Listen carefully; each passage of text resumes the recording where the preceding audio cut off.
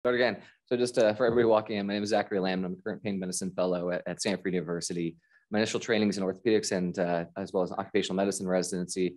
Just kind of want to introduce kind of how I think about the occupational environmental medicine approach and how it can apply to current pain practice. So any occupational environmental history talk has to kind of just at least, give 30 seconds to the history.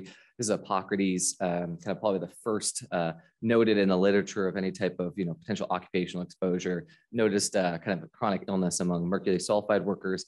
Didn't really care for it or talk about treatments, but just kind of observation. A little bit later, we probably more associate this with the beer, but Pliny the Elder, just after the 100 AD, was the first one that kind of came up with occupational protections in terms of an animal mask for mines. And then a lot of the modern history of occupational environmental medicine, especially the regulations, come from disasters and catastrophes. And this is kind of one of the most famous ones that kind of spurred the modern era. And it was the Shirtwaist Company fire. So you can see primarily a female workforce here, kind of sitting at their workstations doing sewing. And management had the terrific idea that if they locked the doors from the outside, then they couldn't leave and take breaks, which worked from that. But when there was a fire, unfortunately, nobody could escape, and 146 perished in this accident. Kind of led to the first overhaul of codes of egress, of occupational standards. Led to 36 laws reforming kind of state labor codes after that. And so, I can't talk about occupational medicine without just saying that, the field is ultimately a preventive medicine field. It's rooted in root cause analysis. And so, my takeaways in terms of a pain practice is if you have, an outcome, an unexpected outcome, or you have a patient that actually every time they tell you, it seems like they go and do this certain activity, whether it's, skiing or their mother-in-law visits and their pain flares, taking the time and saying, well, hey, is there a pattern here? Is there a way we can get to what the underlying cause was and help prevent it, so we're not kind of just treating the symptoms or the problems that stem from the underlying cause? It's a really good way to, in terms of quality improvement projects in your practice, to kind of stay up to date, to kind of intermittently perform these root cause analyses. But I want to talk a little bit, and this is basically to say it's kind of root cause analysis says it's more effective to systematically prevent and solve for underlying issues than just kind of treating the ad hoc symptoms and putting out fires. So sometimes in pain practice, it feels like we're just treating the symptoms and putting out fires. And so if we can find a way to kind of get to the root cause, is there, catastrophizing, is there underlying dissatisfaction with their workplace, with their life, that probably can make our treatments that much more effective. I want to talk about this really interesting case. This was an actual case that I had in residency.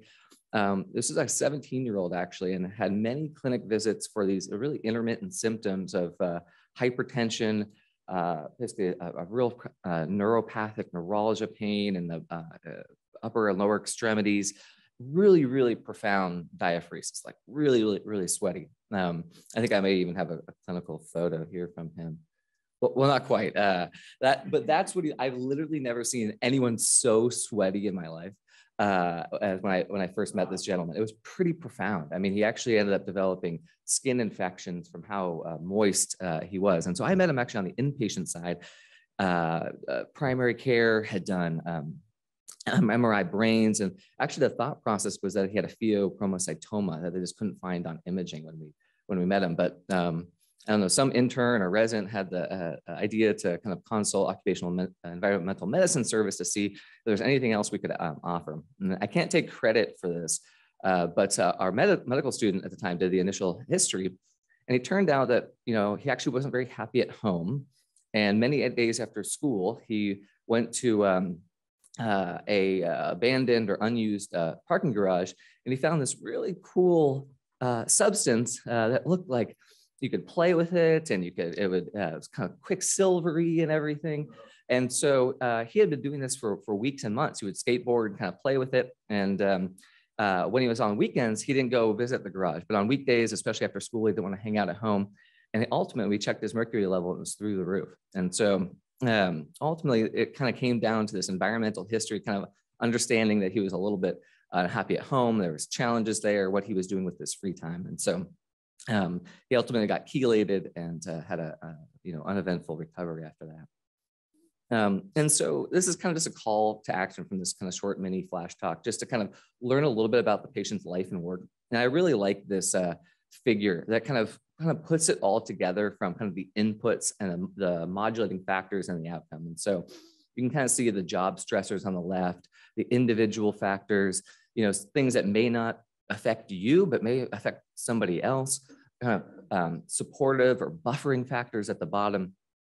And then the psychosocial aspects kind of all kind of playing out to what are you seeing in terms of the end symptoms, end result in front of you. And I think we've all seen this kind of injury cycle and that aspect, but on that kind of inactivity, depression, helplessness, the catastrophizing that we've heard from Dr. Darnell's work and so many others, that's kind of where that like occupational environmental history, I think, can either amplify or buffer and be a supportive aspect. And so some really key takeaways in our brief time here from the occupational literature is that employment is what we do for the large majority of our life, and especially if you meet a patient that's been on disability or been disabled for a period of time, that's a fundamentally different patient than a patient that's waking up every day and going to work. And so if they are working, kind of learning a little bit about their workplace, how much autonomy do they have to actually complete the work that they're required? Do they have to sit at a desk? Do they get kind of 15 minutes and it's scheduled? Or do they have a little bit more flexibility? We know from the literature that if they have more control, if they have a little bit more decision-making, then they get better faster, they return to work. And when you don't have those kind of social support or autonomy, the patients have higher levels of pain, they're out longer, and they ultimately have poorer outcomes. And so how do I incorporate this into like a real clinical practice?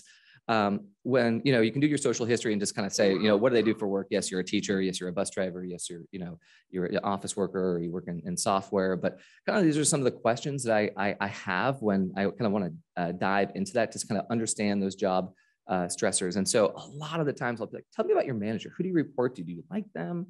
Do you enjoy going to work? And I think you find out so much more about a patient to actually kind of dive into a little bit. And I actually can, if your treatments aren't working and they're not getting better, oftentimes you can discover a lot. And even if it's not a work-related injury per se.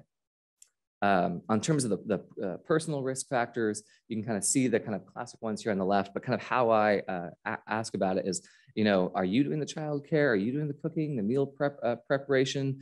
Are you going to church? Are there religious activities that you like to do? And then I always ask them kind of like, who's at home? How do you spend time at home? Is everyone in the same bedroom? And it really is interesting kind of finding out kind of how people are actually living their lives when they're not, in your clinic, getting a refill or doing a procedure with you.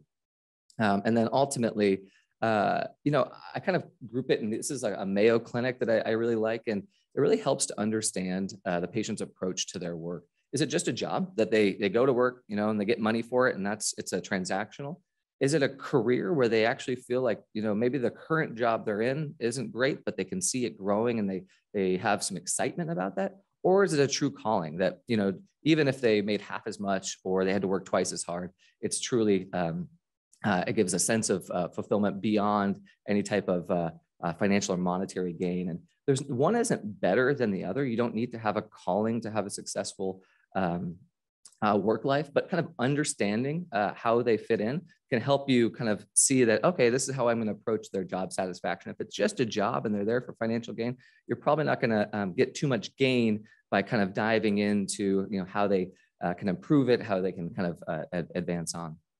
And then this is when you do kind of explore those categories, some of the things that you can help them if you want them to kind of further, you sense that it could be a career, but they aren't really kind of engaged in it. Some aspects that can either help improve their enjoyment of work, or thinking about, is there ways that you can, change your tasks, rotate them up?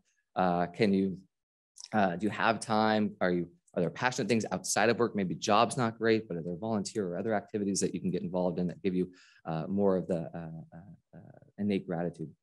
And so that's just what I kind of want to introduce, the kind of basic occupational environmental history background.